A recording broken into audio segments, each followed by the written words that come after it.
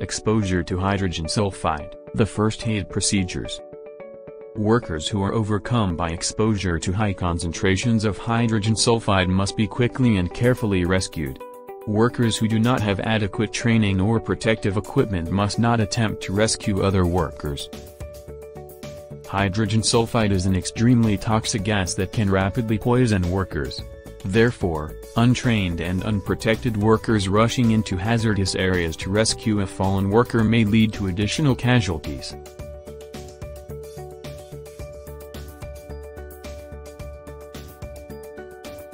If a worker has been overcome by inhaling hydrogen sulfide, the rescue and first aid procedure should encompass the following practices. Firstly, the alarm should be sounded before attempting a rescue in order to alert other personnel on the work area of the presence of hydrogen sulfide in the ambient air.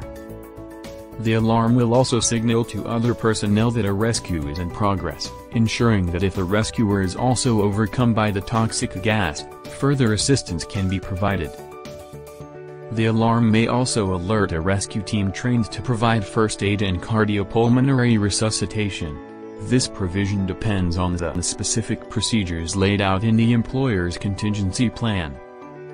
After sounding the alarm, the rescuer should don a positive pressure self-contained breathing apparatus. The respiratory equipment for emergencies should be readily accessible to employees. The rescued worker should be quickly moved to an uncontaminated environment with fresh air or at least an environment with adequate ventilation. The worker should not be allowed to move about unnecessarily as the symptoms of pulmonary edema may be delayed. If the worker is not breathing, artificial respiration should be started. If the heart has stopped, CPR should be started. Mouth-to-mouth contact should be avoided by using mouth guards or shields. Contaminated clothing should be removed but the worker should be kept warm. The rescuer must also be mindful of any other injuries the worker may have sustained.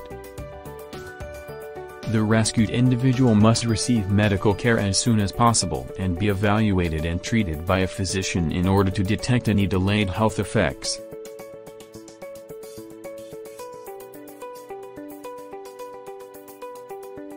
Contact with liquefied hydrogen sulfide may result in frostbite. In this case, the exposed worker should be quickly removed from the source of contamination. Clothing or jewelry that may restrict circulation should be gently removed.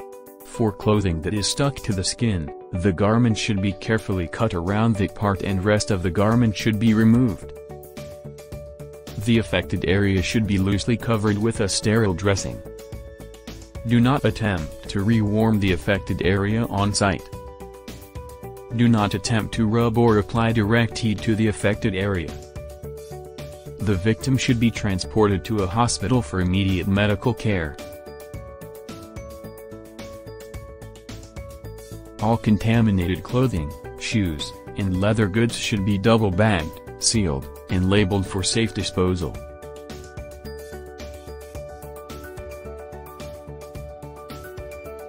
In case of eye contact with hydrogen sulfide gas, the eyes should be flushed with gently flowing, lukewarm water for 15 to 20 minutes while holding the eyelid open.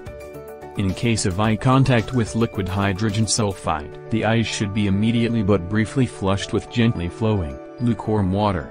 The eyes should then be covered with a sterile dressing. Do not attempt to rewarm the affected eyes on site.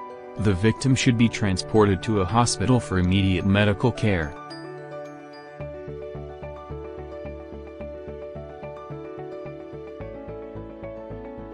Victims exposed only to hydrogen sulfide gas do not pose substantial risks of secondary contamination to first responders.